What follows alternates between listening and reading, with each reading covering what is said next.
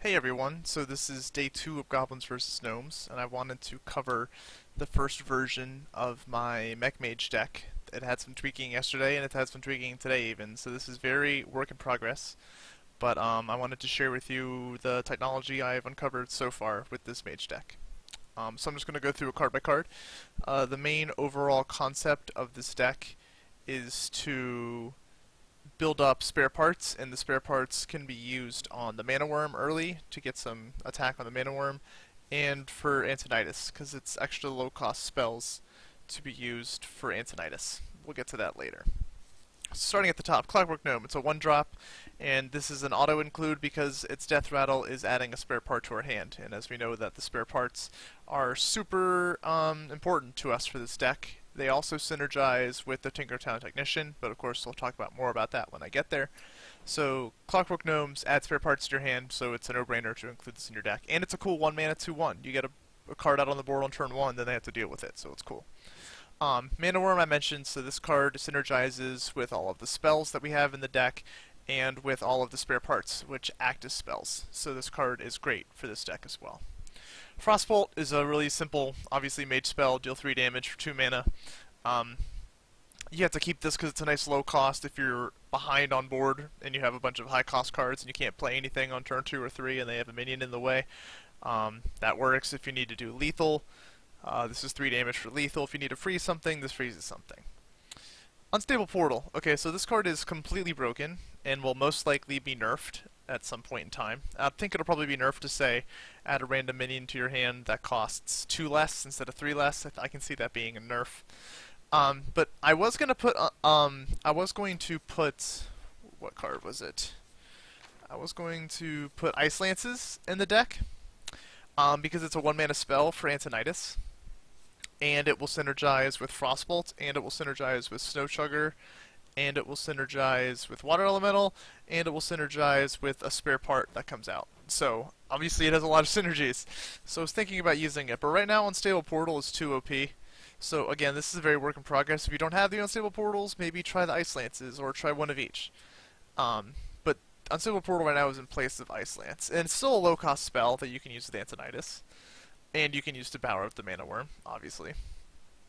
So Unstable Portal, I've gotten Hogger, I've gotten Mimiron's Head, which obviously synergizes well with my deck because it's all mechs.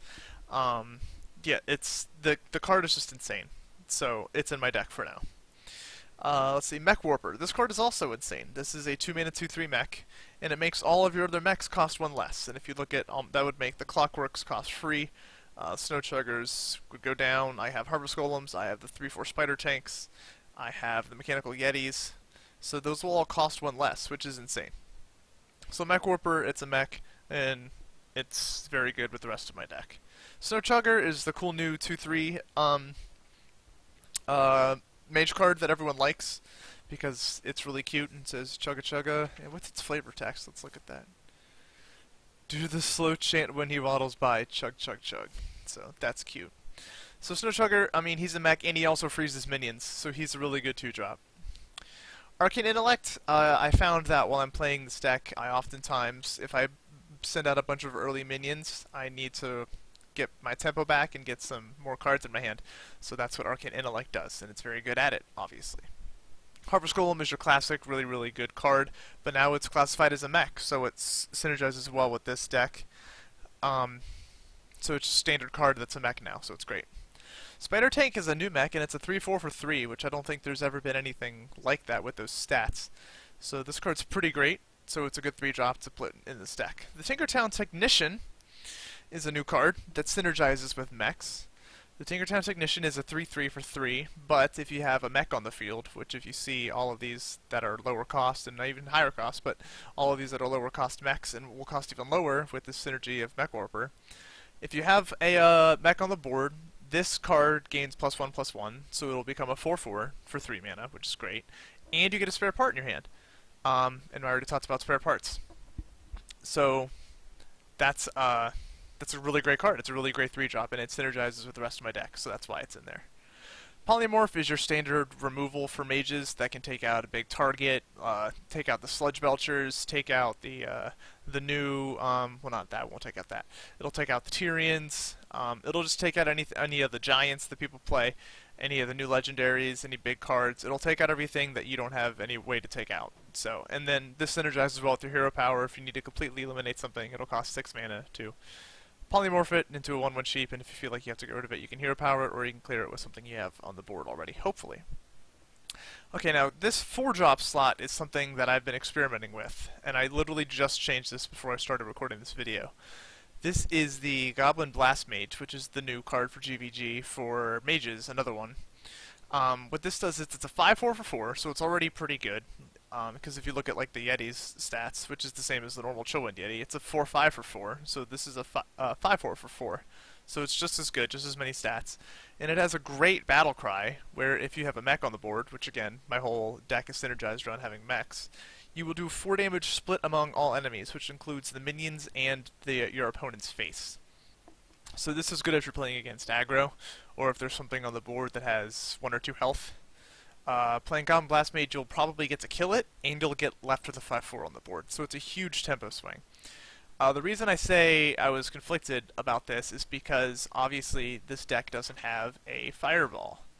But what I got to thinking was that if you get Antonidas out and you combo with some spare parts, you're going to get free Fireballs in your hand.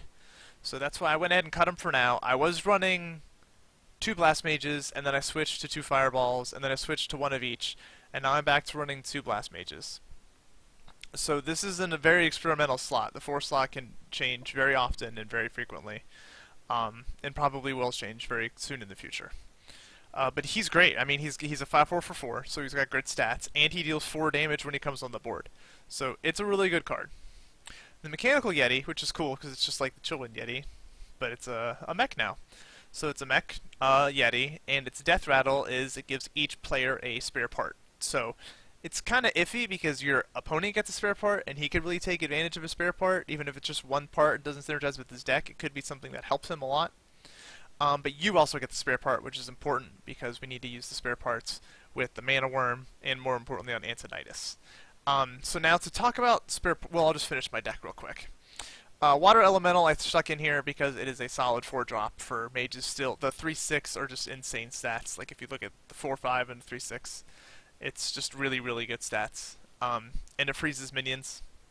So again, if I was running Frostbolt, or not Frostbolt, Ice Lance, it would be able to kill something easily. So again, I'm still thinking about that, but Unstable Portal is just too good to me right now. So that's being experimented with as well. But Water Elemental is just a great mage card, so I just included it.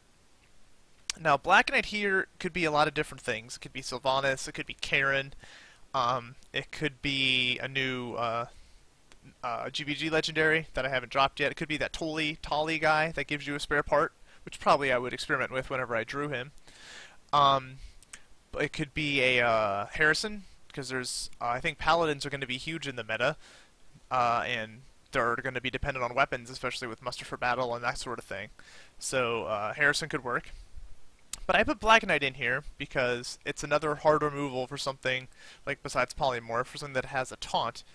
And the thing about this deck that a lot of people haven't thought about, at least from what I've been reading and seeing online, is that all the spare parts, which I'll go over at the end of the deck, one of the spare parts is called a Rusty Horn. And what the Rusty Horn does was it gives a minion taunt.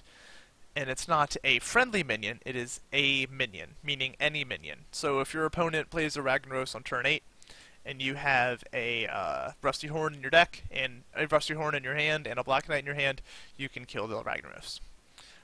So the Black Knight can execute any enemy that your opponent plays that you can put a Rusty Horn on. Obviously, you can put it on anything besides something that can't be targeted by spells. So that's why I'm including Black Knight right now. I think I'm going to roll with him for a while, because that Rusty Horn synergy is really good. Because otherwise, Rusty Horn's not really a good spare part to get.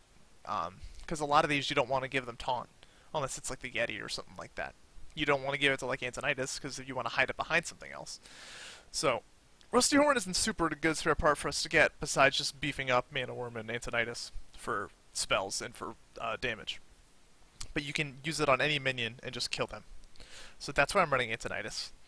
Flame Strike for a board clear, because if we get really far behind, this will get us caught up. Just one standard Flame Strike. It's like a get out of jail free card if we need it. And then Antonidas, as I mentioned, is the whole point of this deck. So the dream here is to get the spare part that is called Finicky Cloakfield. What Finicky Cloakfield does is it gives them minion stealth until the beginning of your next turn, until the start of your next turn. So the dream here is with all of your play up until turn 8, you want to draw some spare parts, and then hopefully you draw a Finicky Cloakfield. And if you draw a Finicky Cloakfield, you can play Antonidas on turn 8. You'll have 1 mana left. You play the Finicky Cloakfield on top of Antonidas. It will have stealth, so it cannot die. It will live 1 more turn, and you will get a fireball in your hand. So you'll be able to double fireball next turn for 12 damage. And that might be enough for lethal, and if you have Antonidas and there's no taunts in your way, that's 5 more. So that's 17 damage on turn 9. That's the dream. It's kind of like a miracle. So that's the deck.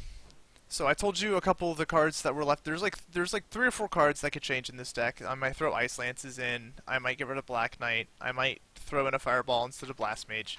But this is how it's working for now. I've had a lot of fun. My first 8 games I played, I went 6-2. So it's not that bad. And I'm still learning how to play it, obviously, so I don't know all my plays are 100% correct. But I'm going to go ahead and jump into some ranked and play some games, and they'll be uploaded in separate videos, and I'll link them in the bottom of this video. So let's see how we do, and I hope you guys like the deck.